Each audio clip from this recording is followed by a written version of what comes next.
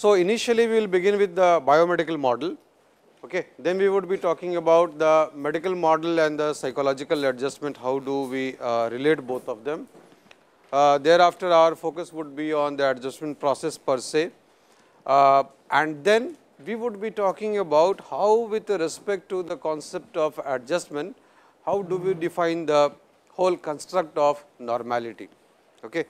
Remember that in the beginning we had said that we would be looking at the whole concept of normality, the whole issue of adjustment with respect to three different parameters, which at times might overlap, at times it might be little different. That would be looking at it from a social viewpoint, looking at it from a legal viewpoint, many a times without quoting the law, and third, looking at it from a pure psychological perspective. Okay. Now, the inherent issue with the biomedical model is that it is primarily a dominant model to define diseases. Okay. And with the gradual change in the time, we find that more and more emphasis has been laid to the molecular biology side of it. So, in most of the cases, you visit a consultant physician and he tells you to undergo a certain set of tests based on which judgments are made, okay. And these judgments define whether you have certain types of illnesses, certain types of diseases or not. Now, the main issue here is full diseases are accounted by deviation from the norms. So, there is a defined norm, okay, with respect to certain biological variables, and how much you deviate from the norm, that defines whether you have the illness or not, number one. And number two, the severity of the disease is also defined with respect to the extent of deviation. Now, recollect your own experience of visiting a doctor.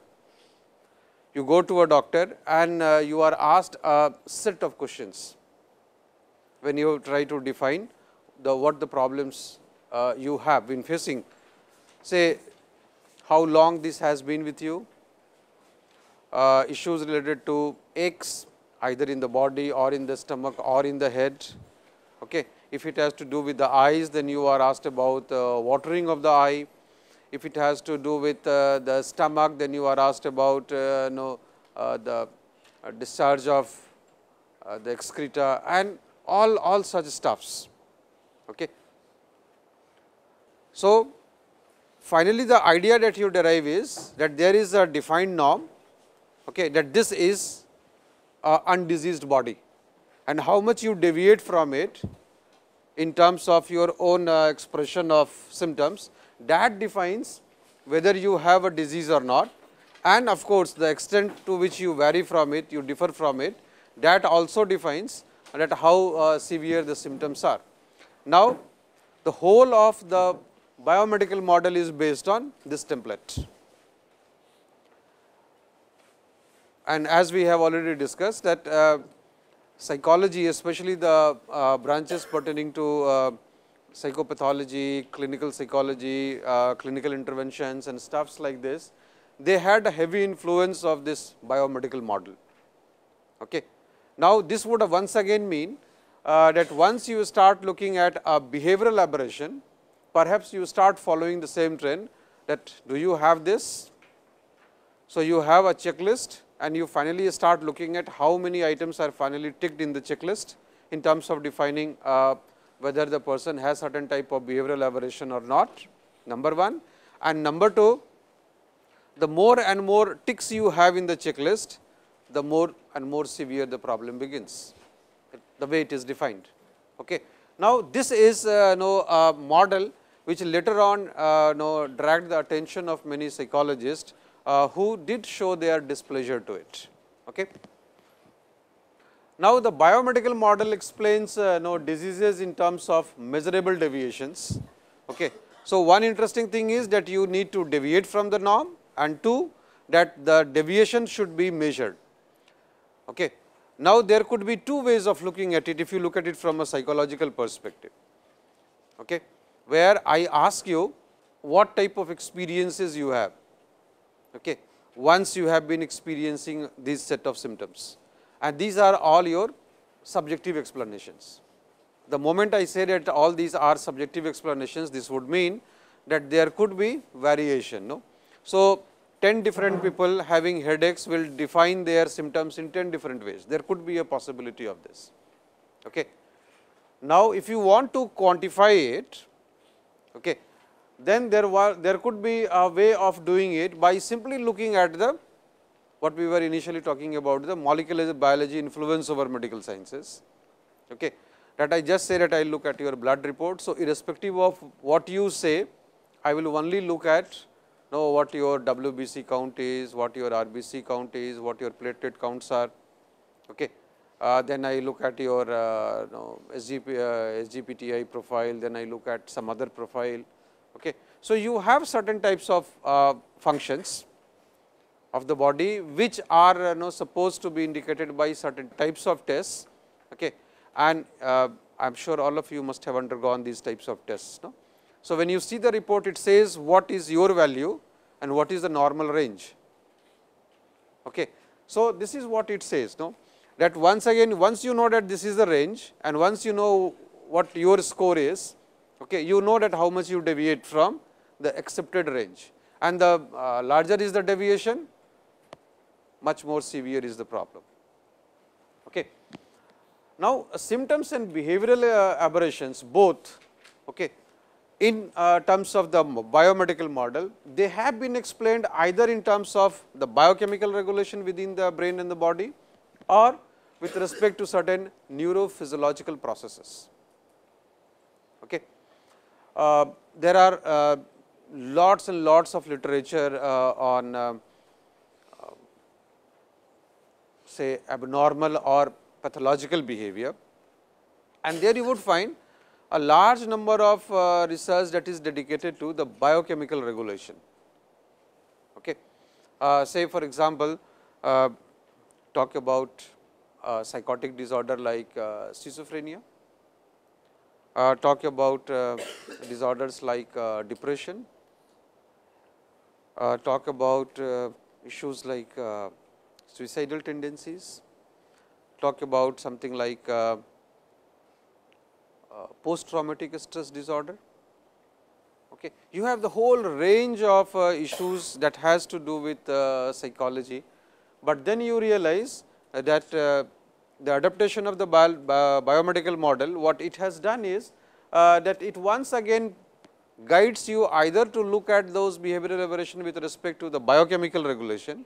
This means that I am nothing, but I am a my behavioral outputs are basically a byproduct of all biochemical imbalances that my body finally manifests.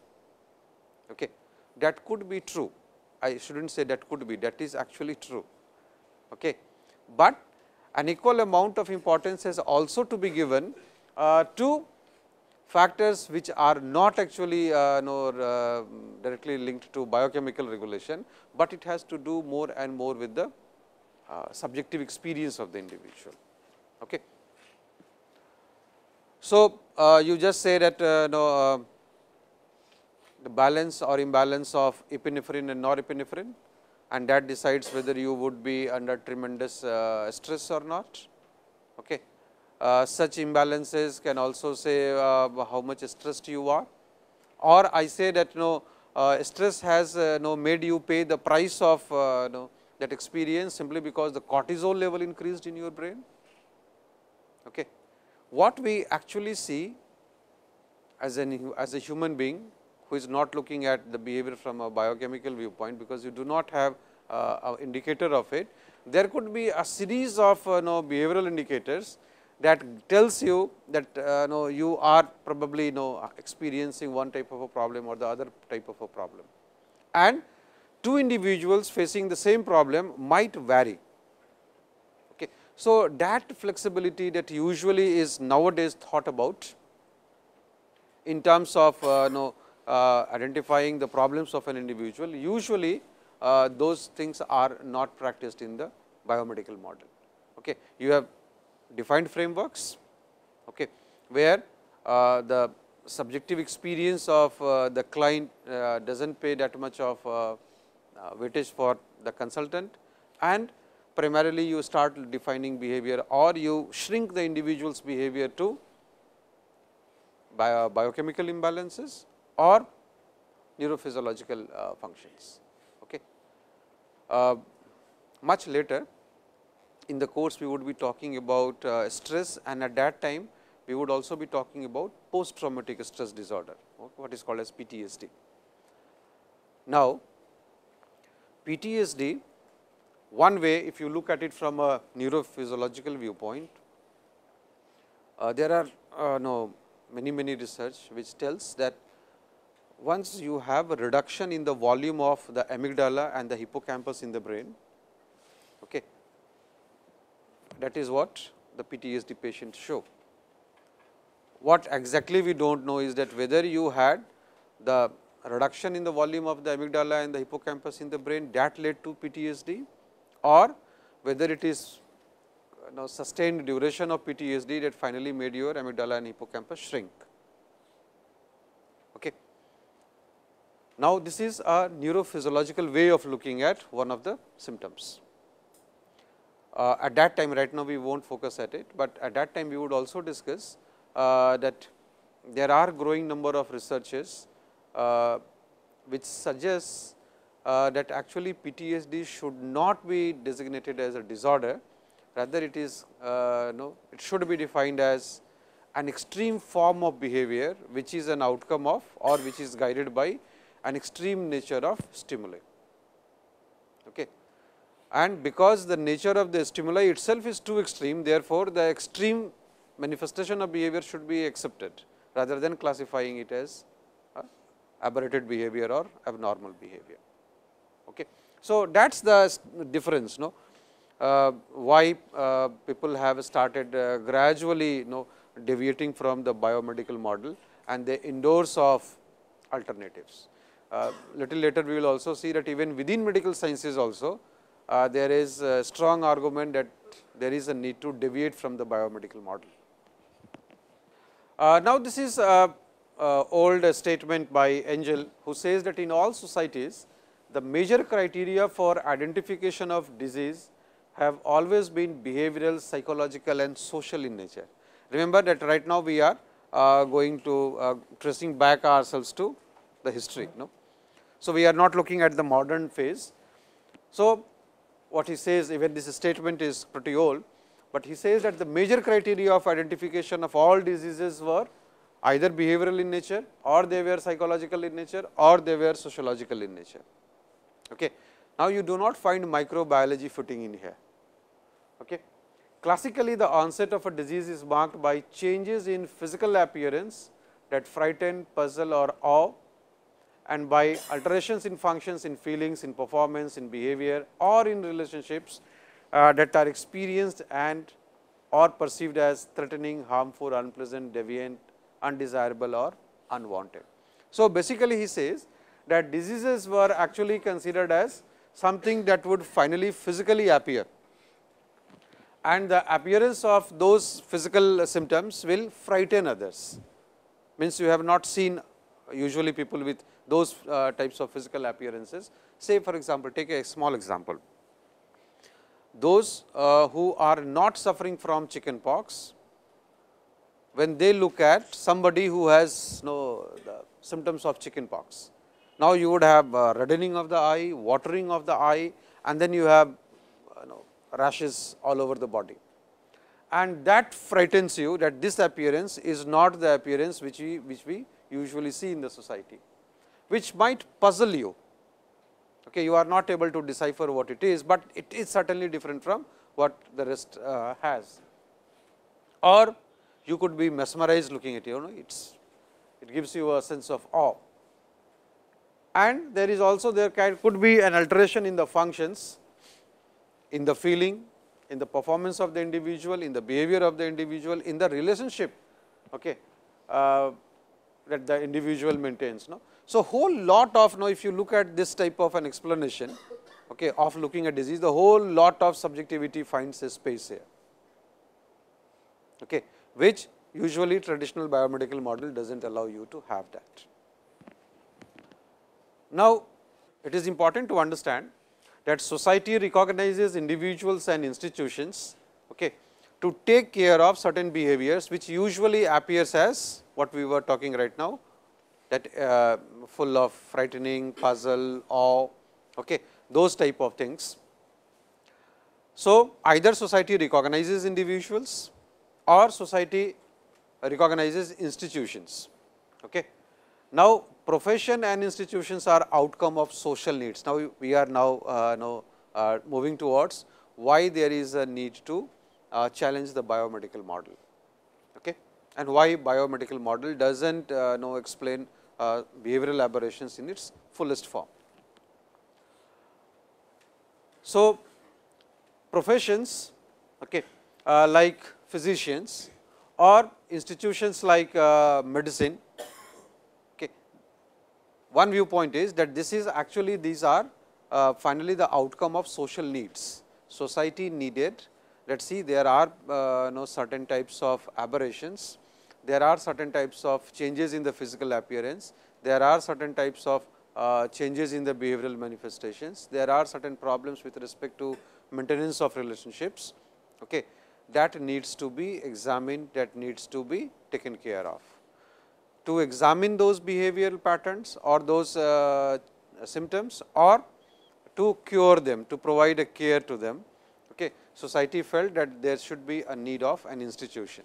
This is how the whole profession of medicine starts, as a byproduct of social need. And similarly, certain people are designated that you specialize in taking care, recognizing and taking care of elements like this or behavioral problems like this, and they are socially accepted as professionals. Okay. Now, the contention is that if your institution and you as an individual, you as a professional is an outcome of a social need, then there should not be too much of deviation, okay, when you make your discipline or your institution more and more scientific, and hence you start drifting away from the actual normal people. Okay. Now, physicians mixed with scientists, they became more and more interested in developing taxonomies. So, you have more and more name of diseases, classification, sub-classification of diseases. Okay. And now, application of these scientific methods, okay, further which were initially in an attempt to understand, treat or prevent such disturbances, okay, started defining sicknesses as diseases. Okay. So, basically what it says is that once your institution and you as a professional start making your institution or your profession more and more scientific, okay, what has actually taken place is that the discipline itself has started deviating along with respect to classification of the diseases, not in terms of say misclassification, but in terms of classifying the disorder or the diseases without taking certain other issues into account. So, it has been largely either looking at the biochemical issues that reflects of a disease, or neurophysiological mechanism that indicates of a disorder, okay.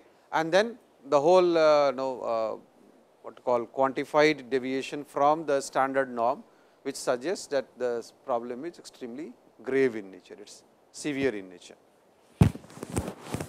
It seems that the diagnosis, treatment and prevention has digressed from its social context, and this digression has finally made them fit into the scientific temperament, but then the context has become missing. Okay.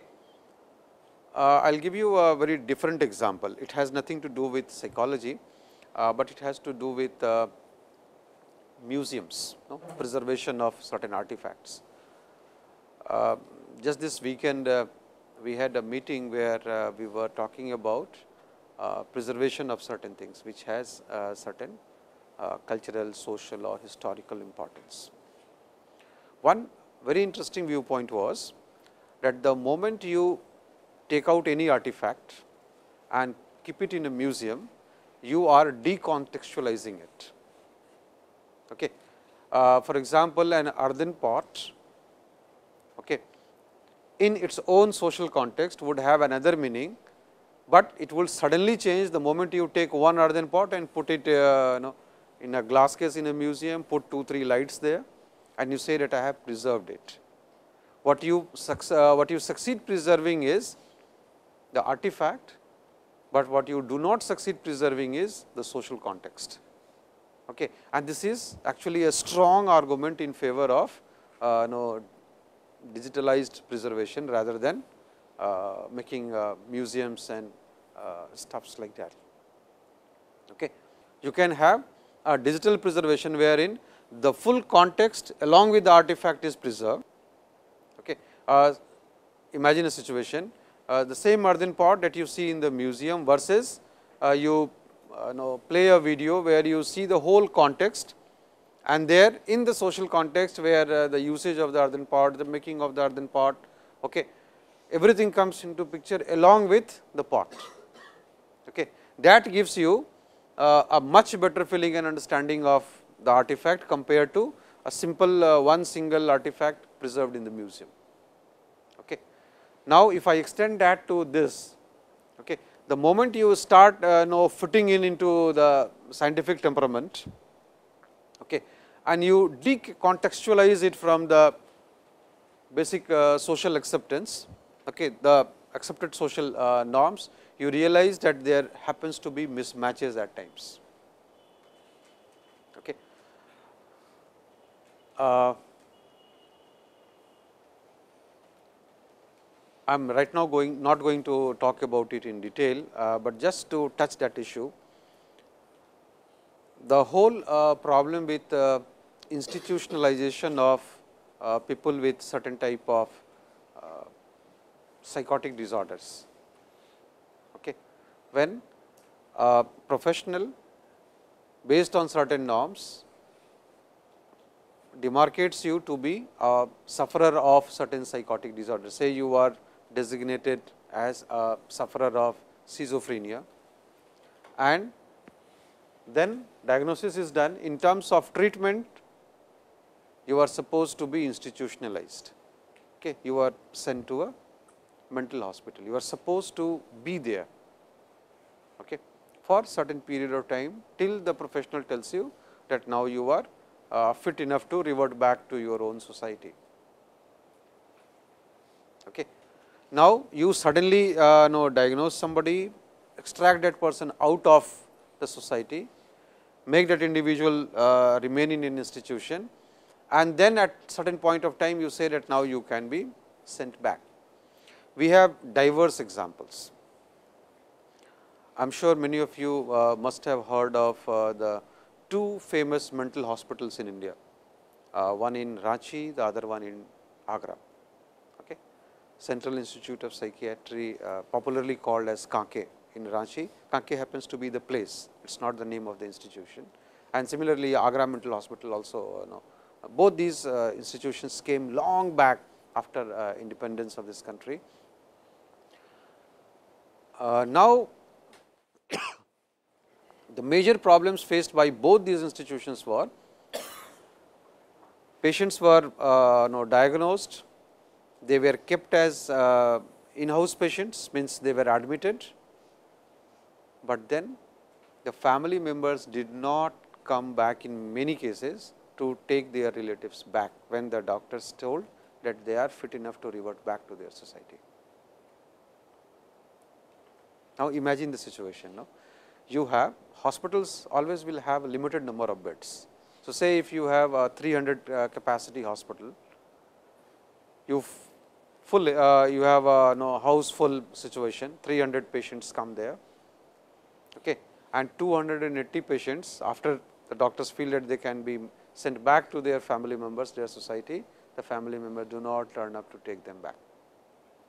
So, you are left only with 20 beds. I can share this with you that the institute at Ranchi, the Central Institute of Psychiatry, they had to go for a rehabilitation program. And you will find that the many of the staff in that institution, canteen wallas, other staff, no, they were actually the previous inmates of that very hospital, because nobody came to take them. So, hospital had to rehabilitate them. Now, you can rehabilitate still a smaller number of people if you have to employ them in your own institution. Okay. You cannot accommodate and you cannot rehabilitate each and every individual. So, people getting cured, but not getting accepted by the society, this is one example. You all know the famous case of Professor Nash. Okay. When he was in fact told that he should be institutionalized, and later on his wife decided to take him back. Okay. He was not institutionalized, he was with his family, and he could regain to a certain extent. Okay. And many miracles, including Nobel Prize, came okay, after he had the onset of the psychotic disorder, and he was being taken care by his own family members, especially his wife. Okay. So, there is a payback when you try to make things more and more rigorous in terms of scientific temperament, okay, without taking the social context into account. And that is the core issue why there was a need felt that psychology needs to deviate from the biomedical model. Okay. Now, the need to augment proximity between medical taxonomy and social categorization of the disease or disorder is considered to be the need of the time. Okay. Means what you do is that you increase the proximity, means you minimize the distance between the medical classification of the disease or the disorder and the social categorization of the disease and the disorder. Okay. Now, you remember the medical taxonomies and the social categorization, they in many cases they mismatch. Okay. Say something like diabetes, for example. Okay. According to the medical taxonomy, it is a disease, okay, and it is not a disease of a smaller magnitude, no, because you are diabetic for the full life. Okay. You have to be under certain preventive measures for your rest of your life, but then there is a great degree of social acceptance for the disease. Okay. Think of somebody getting HIV infection. Okay. Now, you could have an infection of your liver leading to jaundice, which has social acceptance. You could have something like lifelong disease like diabetes, but there is a great degree of social acceptance for it. Nobody demarcates you that no, you are untouchable because you have diabetes, okay, or I won't invite you to my party because you are diabetic. Okay. In the hardcore sense of scientific temperament, it should be done so. Okay. I simply say that you have a certain type of disease where you should not be leading life the way those who are not like you should lead, and hence you are de-recognized from attending any party. So, any social function or family function, you will not be given an invitation. That does not happen. But somebody say who has been identified with HIV infection will largely face this type of problem throughout his life. Okay.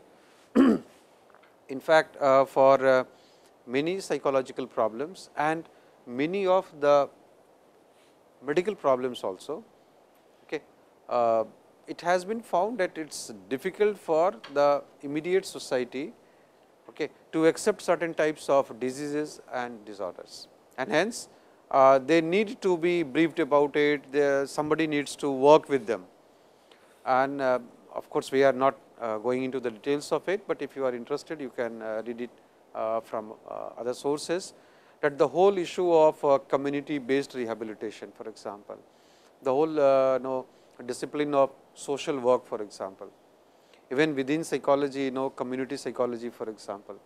Okay.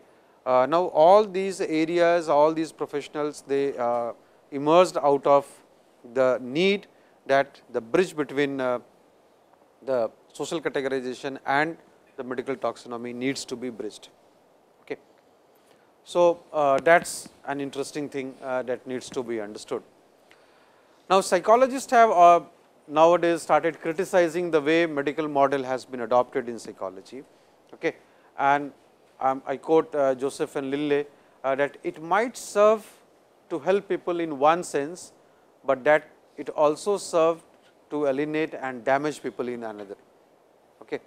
So, if you use this biomedical model, it serves one purpose, okay, in one sense, because you are able to diagnose a disorder, you are able to name a disorder, you are able to talk about the preventive measures, or you can talk about the psychological intervention that needs to be given. But at the same time, what it also does is that it starts alienating you from others. Another statement, and very interesting statement, which says that identification and categorization of disorders are heuristic social artifacts that serve the same socio-cultural goals as do our constructions of race, gender, social class and sexual orientations.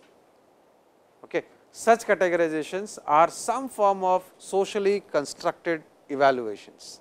This is a very strong statement, okay, that the way we have defined race, the way we have defined gender, the way we have defined social class, the way we have defined sexual orientation, okay, where you find it if you are a lesbian, gay, bisexual, there is a great degree of unacceptance.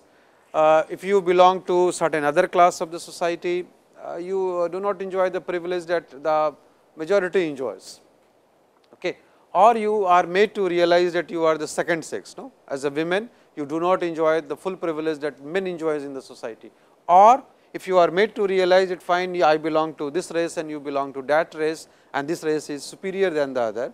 Okay.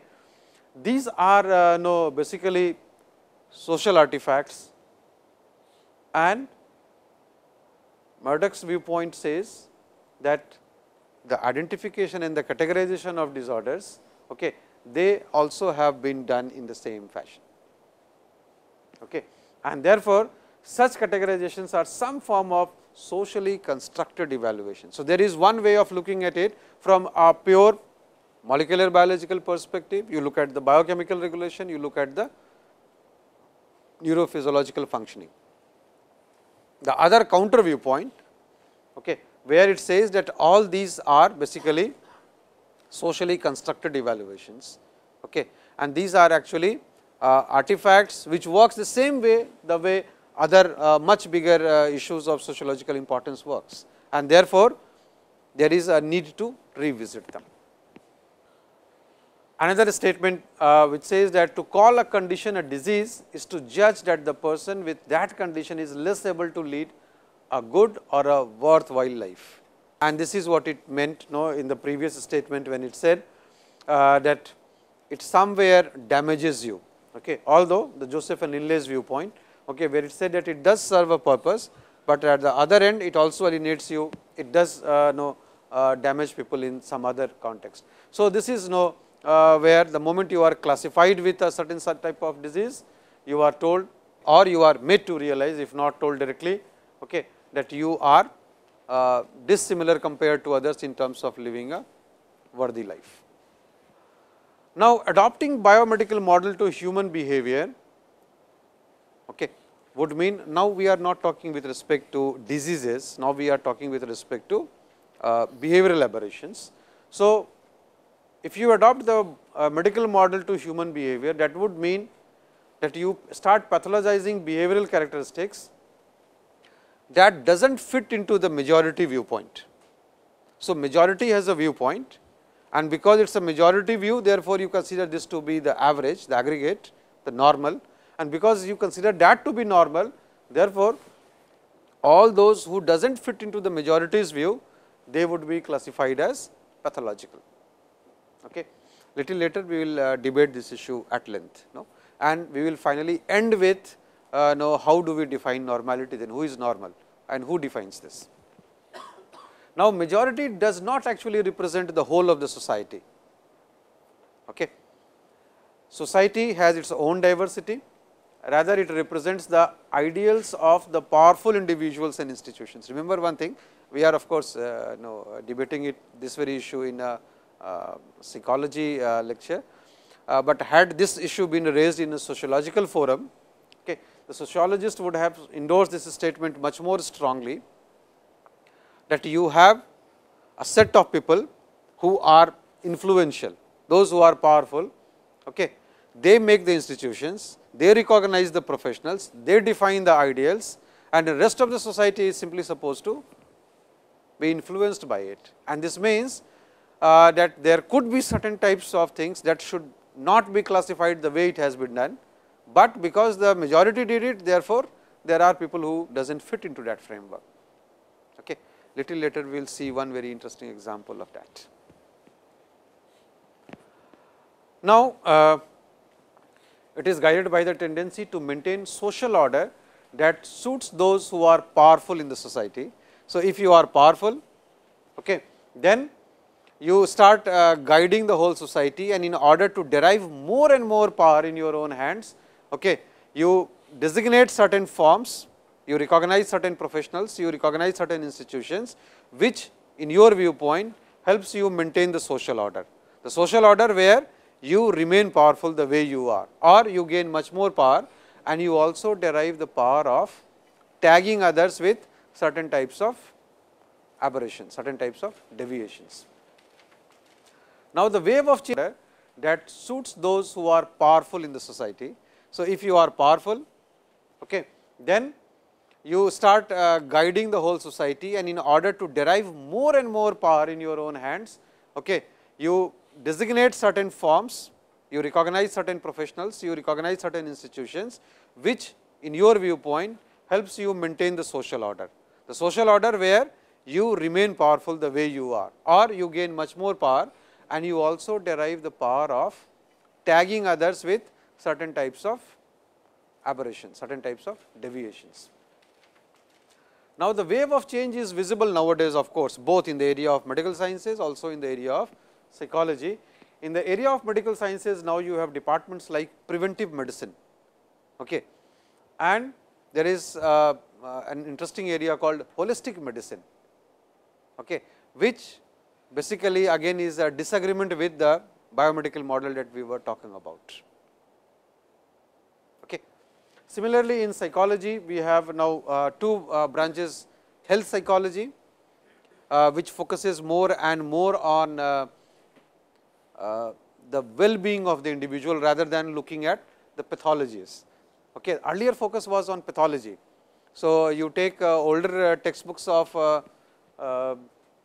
abnormal psychology, psychopathology, clinical psychology, and you will find only and only the descriptions of one or the other form of aberration of the behavior. Now, if you turn the pages of health psychology textbook, the situation has changed. Okay. You have basically the description largely of people with normal types of health issues. And interesting development in psychology, an area called positive psychology, which talks about many things, okay, which otherwise was earlier classified with respect to certain negative orientations, but are now classified with respect to their social and personally beneficial byproducts. Right now, we refer to PTSD, okay, when we were talking about the biochemical regulation in terms of shrinking of amygdala hippocampus. Now, you will, if you historically look at this disorder, for long after the Vietnam War, when this disorder finally got recognized, okay, the focus was continuously on the pathology side of the behavior. So, you look at the symptoms which are indicators of PTSD. you look at symptoms like say hyperarousal. Hyperarousal is considered to be one of the symptoms of PTSD. Okay. In last 16-17 years, there has now been a change in the focus and a new construct has come altogether, something called post traumatic growth.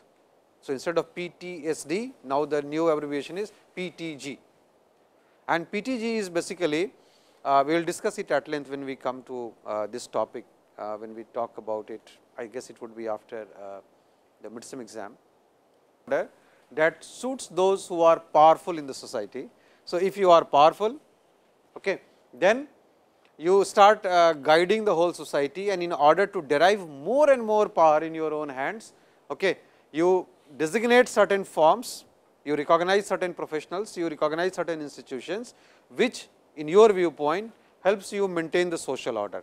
The social order where you remain powerful the way you are, or you gain much more power, and you also derive the power of tagging others with certain types of aberrations, certain types of deviations. Now, the wave of change is visible nowadays, of course, both in the area of medical sciences, also in the area of psychology.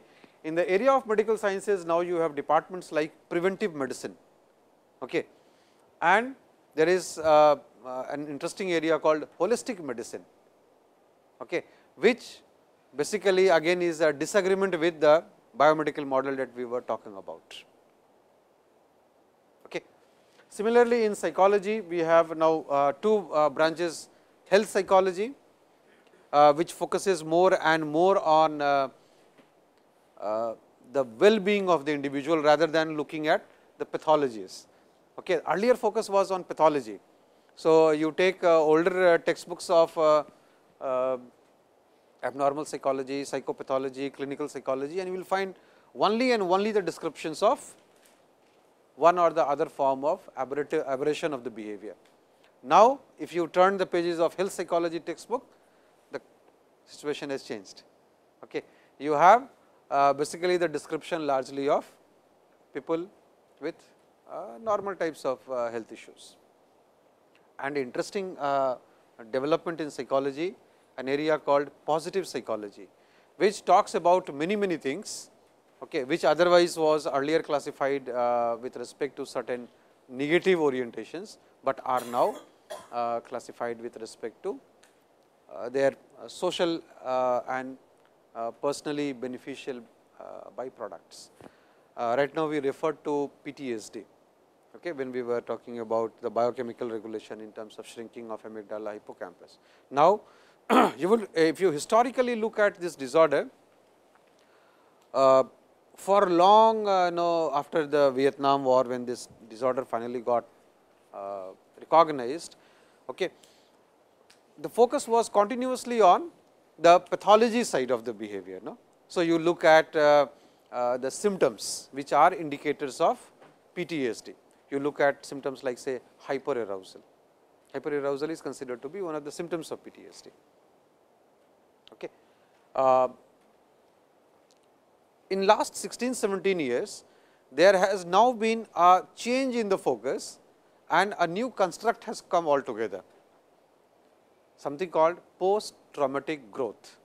So, instead of PTSD, now the new abbreviation is PTG, and PTG is basically, we will discuss it at length when we come to this topic, when we talk about it. I guess it would be after the midterm exam, that suits those who are powerful in the society. So, if you are powerful, okay, then you start guiding the whole society, and in order to derive more and more power in your own hands, okay, you designate certain forms, you recognize certain professionals, you recognize certain institutions, which in your viewpoint helps you maintain the social order. The social order where you remain powerful the way you are, or you gain much more power, and you also derive the power of tagging others with certain types of aberrations, certain types of deviations. Now, the wave of change is visible nowadays, of course, both in the area of medical sciences, also in the area of psychology. In the area of medical sciences, now you have departments like preventive medicine, okay, and there is an interesting area called holistic medicine, okay, which basically again is a disagreement with the biomedical model that we were talking about. Okay. Similarly, in psychology, we have now two branches: health psychology, which focuses more and more on the well-being of the individual rather than looking at the pathologies. Okay. Earlier focus was on pathology. So, you take older textbooks of abnormal psychology, psychopathology, clinical psychology, and you will find only and only the descriptions of one or the other form of aberration of the behavior. Now, if you turn the pages of health psychology textbook, the situation has changed. Okay. You have basically the description largely of people with normal types of health issues. And interesting development in psychology, an area called positive psychology, which talks about many things, okay, which otherwise was earlier classified with respect to certain negative orientations, but are now classified with respect to their social and personally beneficial byproducts. Right now, we refer to PTSD, okay, when we were talking about the biochemical regulation in terms of shrinking of amygdala hippocampus. Now, you will, if you historically look at this disorder, for long after the Vietnam War, when this disorder finally got recognized, okay, the focus was continuously on the pathology side of the behavior. No? So, you look at the symptoms which are indicators of PTSD. You look at symptoms like say hyperarousal. Hyperarousal is considered to be one of the symptoms of PTSD. Okay. In last 16-17 years, there has now been a change in the focus and a new construct has come altogether, something called post traumatic growth.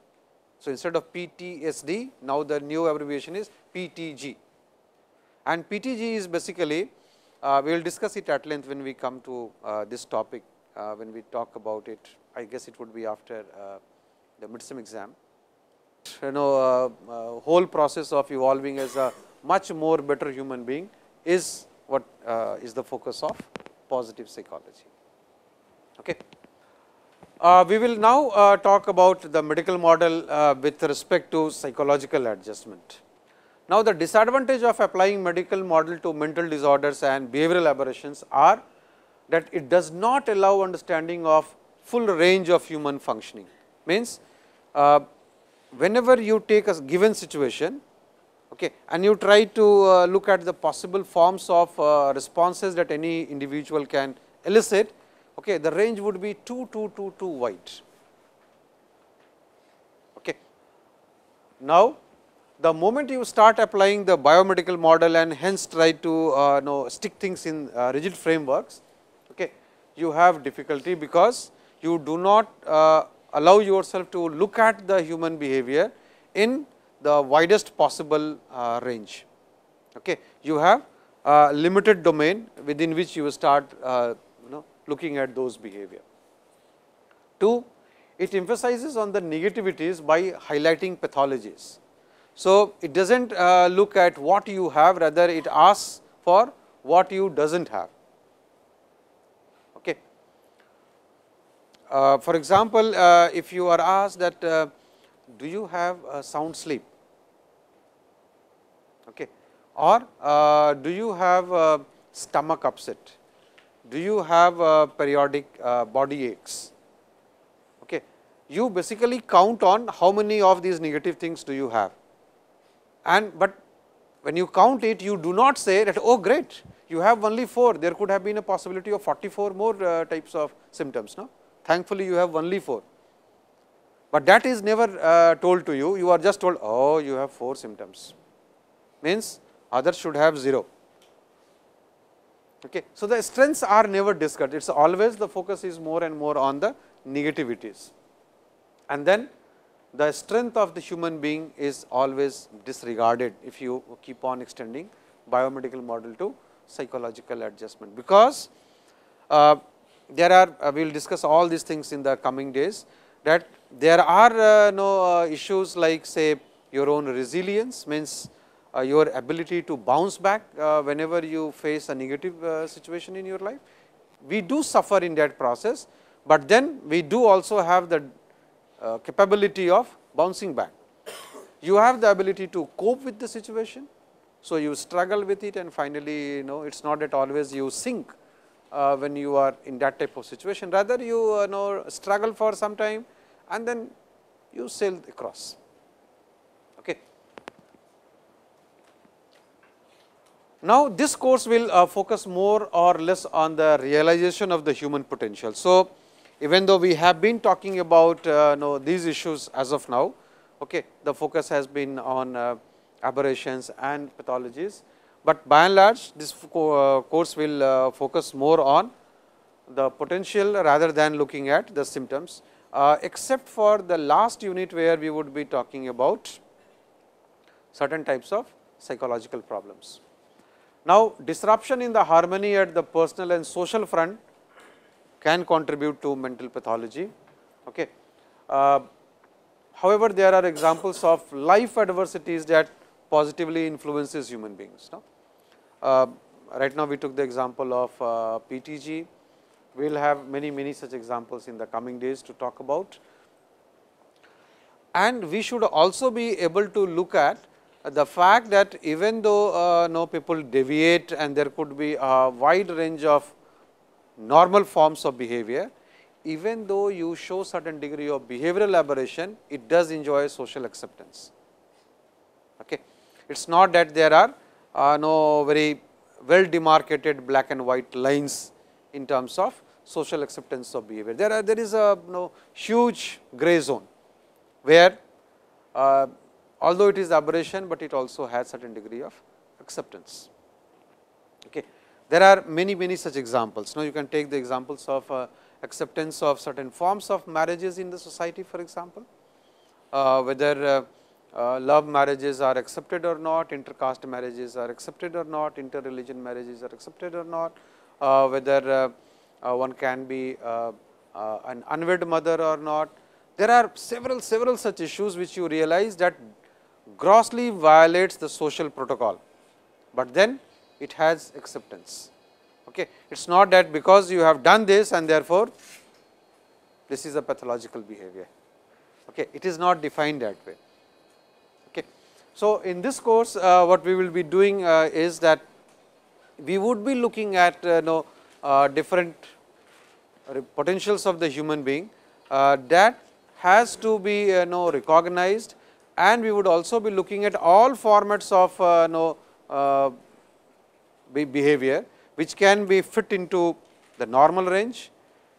We would also look at behavior which does not fit into normal range, but still enjoys certain degree of social acceptance, and at times we would be looking also at the behavior which are otherwise classified as disorders.